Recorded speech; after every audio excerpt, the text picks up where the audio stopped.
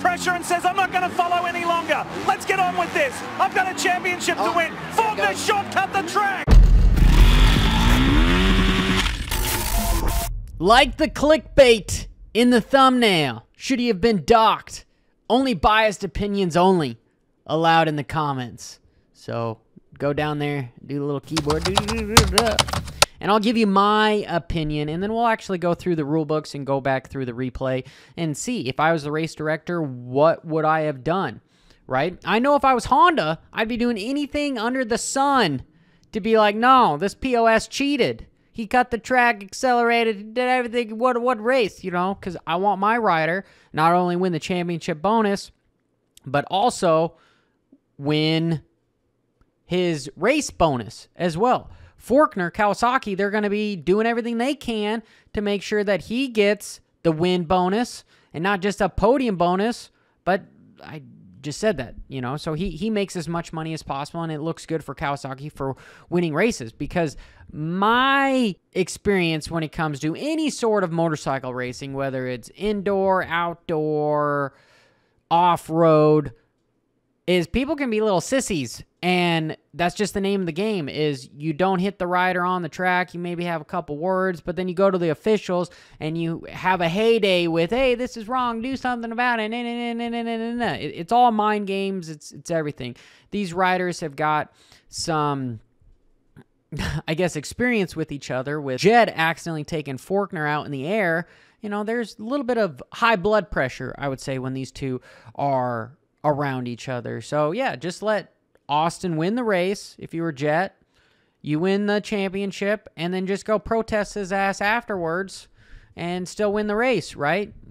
That's, if I was in the Honda tent, that's what I'd be telling everybody to do.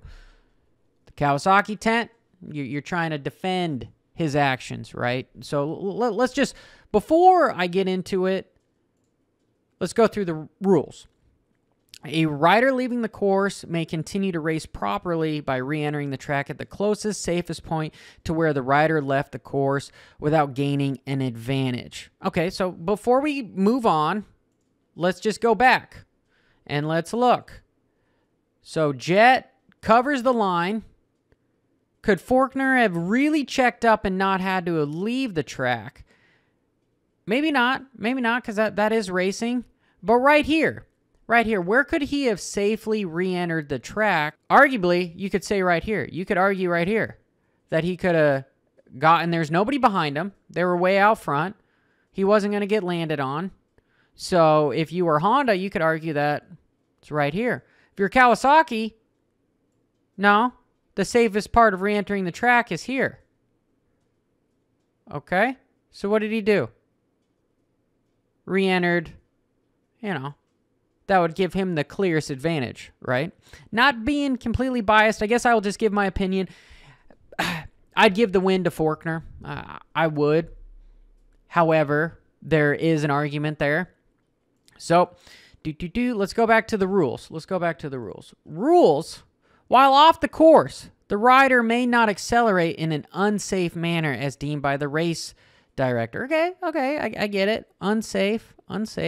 What did he do? Sit down, elbow down, throttle on, roost, Mach 80. He's accelerating. Would I say that's unsafe? No, I would not say that's unsafe, because he's basically on the start, right? Okay, all right. Let's go back. If the rider accelerates in an unsafe manner while off the course, or puts part of the race course, or cuts part of the race course, the rider may be determined to have gained an advantage without gaining a position. This is the gray area, right? Did he accelerate in an unsafe manner? No. But did he cut part of the race course? Without gaining a position. Did he gain an advantage even without gaining a position? There's the text, right? Where these are rules, they should be treated as rules, not guidelines. Every time I bring this stuff up, I always get the same effing answer, that these are guidelines.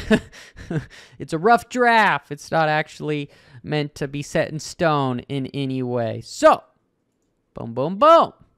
let's just look back. So did he cut part of the track? Yeah, he cut the last double out. He cut the last double out. This guy, this guy. So he cut the track. Did he gain an advantage? Yes. Yes, abso-fucking-lutely, he gained an advantage. He would never have been on the inside of Jet if he hadn't have cut the track. Jet had it. He had to check up. Would have he been able to make the next double? No, because he over-jumped that single. You wouldn't have enough acceleration to make this next little double. So therefore, the advantage is his wheels were on the ground. He's got the inside. That was an advantage without gaining a position. It helped him in the next corner. Let's go back. If it will be the duty of the race director to make the determination of whether a rider gained an advantage by leaving the race course and re-entering.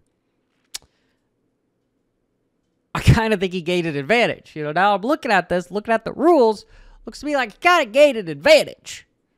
He wouldn't have been that close to Jet if it wasn't for leaving, right?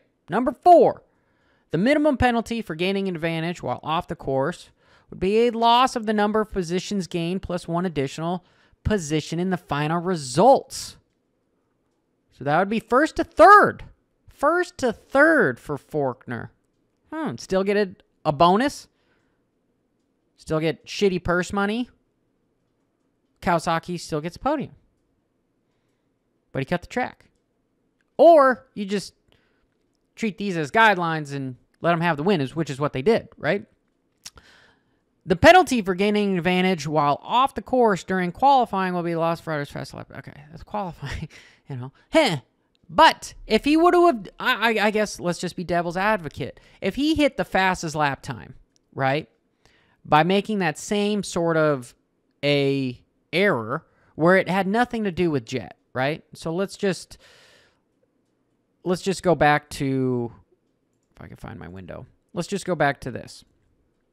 In qualifying, was he the fastest in qualifying? He was. Okay. Semantics.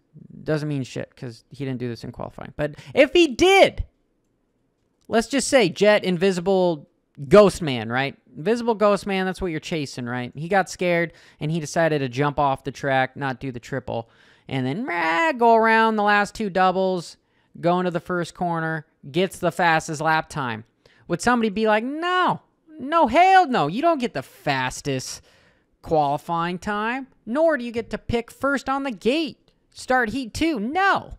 For that instance, I would say no. But situation with Jet being here, should it be any different? Should it be any different? Not that I want to take or see any of a rider lose money because it's such a finite amount here. Again, I probably would have left it alone unless given some more evidence. And Jet probably doesn't give a shit because it's probably 50 grand to 100 grand. I mean, I guess, okay, maybe you should give a shit if it's really that much money. However, you win the championship. That's the clout. That's the stuff that really wins stuff. You know, I guess it would be a real dick move to make Forkner lose it, and it would just kind of put a chink in his armor because it's like, oh, you did win the race, but, you know, really you didn't win the race. And Jet, in my opinion, when it comes to the race, he just was sitting back letting Forkner be in front of him so that he didn't get his ass taken out for what happened previously, and he wins the championship still. But that's all doesn't matter. We're looking at real time, what happened real time. There's an argument that he gained an advantage and should be docked a position. According to the rules, go from first to third, let Jet win. But then there's also an argument that the race director, what they did was completely accurate. You know, Albrecht was, which he doesn't do much. I might say that, you know, when it comes to the whole Barsha and all this rough riding and penalties and probation crap. Like, it doesn't surprise me that nothing was done with this. But I guess let's look at this in real time. and see, just so that you guys can make an educated decision now that we have instant replay and we heard, I read the rules. Lawrence on Forkner, applying the pressure and says, I'm not going to follow any longer. Let's get on with this. I've got a championship to win. Forkner shortcut the track. Now Lawrence comes back. He doesn't want to get involved in it. All right. So only biased opinions in the comments. Remember, that's what you have to do. And come from it as if you were the race director. If you had all the power, what would you do?